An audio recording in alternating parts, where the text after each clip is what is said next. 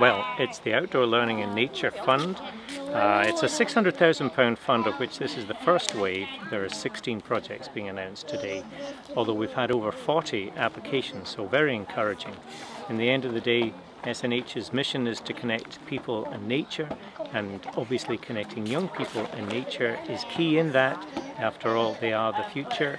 They will one day inherit Scotland's nature, and looking after Scotland's nature and getting more people out and enjoying our nature and doing that as well, often in an education environment, is absolutely what we want to try and encourage.